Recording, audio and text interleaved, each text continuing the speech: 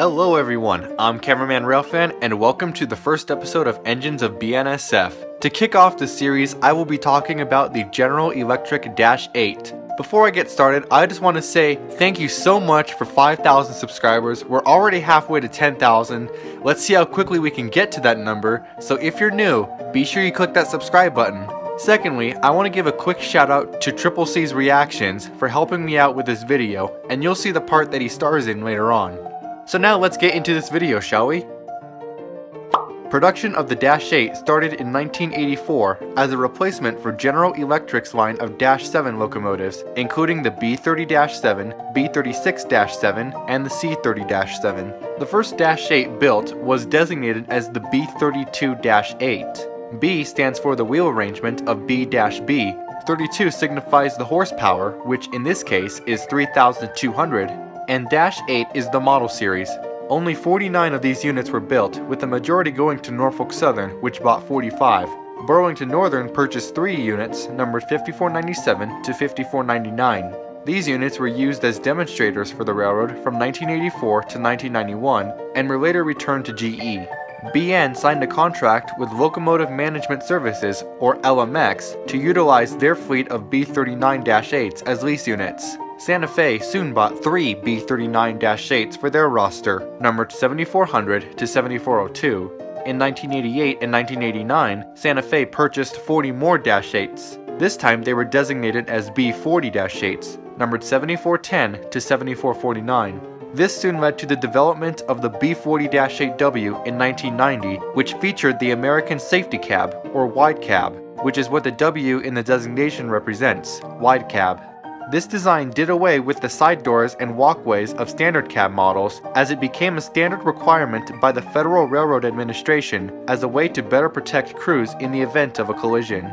Santa Fe was the only buyer of this unit when it was new from GE. You are such an idiot! Amtrak has wide cab Dash 8s, therefore Santa Fe wasn't the only buyer! That is true, but Amtraks are not the same as Santa Fe's. For one thing, both have a different paint scheme.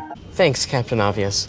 But one of the biggest differences is Amtrak's wide cabs are B32s, not B40s like Santa Fe's. The railroad purchased 83 of these units from GE, numbered 500 to 582. This model became quite popular as it was one that helped revive the red and silver war bonnet colors.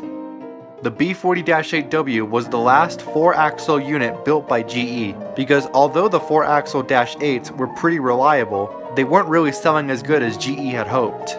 Even their rival EMD was struggling to sell their own 4-axle models. The main reason for the lack of sales with the two companies was because during this time, railroads in the United States were starting to move away from 4-axle locomotives. They were favoring 6-axle designs more, as they output better tractive effort and allowed for better weight distribution, which caused less wear and tear on the track. Rewind to November 1987, when GE began production of the C40-8. This model is essentially a 6-axle version of the B40-8, with the C in the designation denoting the C-C wheel arrangement. In 1990, GE launched the wide cab variant of the model, and Santa Fe began taking delivery of the newer C40-8W in 1992. That same year, 3 of the units were used as helpers for Santa Fe 484 steam engine number 3751 during an 18-day employee recognition special from Los Angeles to Chicago and return. This was done for both insurance reasons and to showcase the red and silver Superfleet engines with streamlined passenger cars.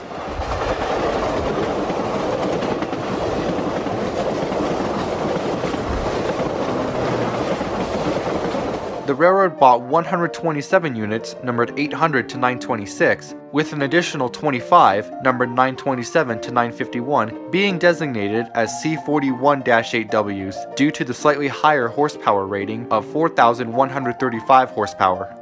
B40s had a length of 66 feet 4 inches, a width of 10 feet 1.5 inches, a height of 15 feet 4.5 inches, weighed 280,000 pounds, and featured GE 752AF traction motors that output a tractive effort of 68,500 pounds starting and 68,000 pounds continuous. C40s had a length of 70 feet 8 inches, a width of 10 feet 2 inches, a height of 15 feet 4 inches, weighed 391,600 pounds, and featured 752 AH traction motors with a tractive effort of 106,790 pounds starting and 92,750 pounds continuous. Both types are powered by a GE 7FDL 4-stroke V16 diesel engine. Both have a top speed of 70 miles per hour, and both came equipped with the Leslie RS3L air horn, which sounds a little something like this.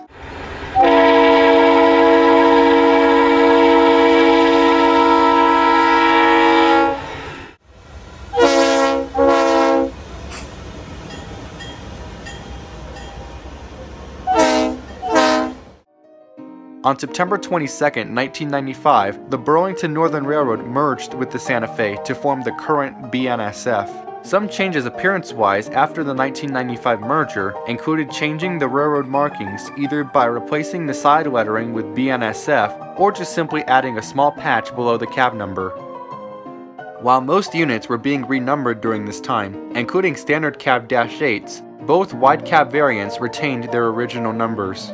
As time went on, several of the units began to receive new paint schemes. Standard cab -8s received primarily the Heritage 1 pumpkin scheme, while wide cabs began to receive Heritage 2 colors and would later receive Heritage 3. Some, however, have yet to be repainted, retaining their original Santa Fe colors.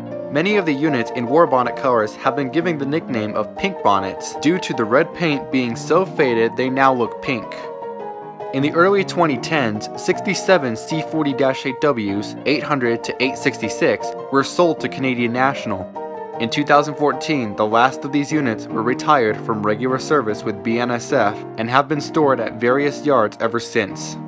22 B40-8Ws were either sold off to various railroads or simply just scrapped.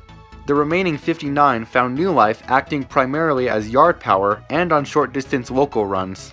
Standard cab -8s were renumbered again, this time 561 to 597, with some breaks in between these numbers. Not all of these units were renumbered, as some had been retired from BNSF's roster. In 2018, BNSF began sending their B40-8Ws to GE for a complete rebuild. These rebuild modifications include remote control technology for yard switching operations and a new paint scheme, known as the Heritage 4. In early 2020, all remaining C40-8Ws, some B40-8s, and various other locomotives were moved south to Galveston, Texas for storage and eventual scrapping.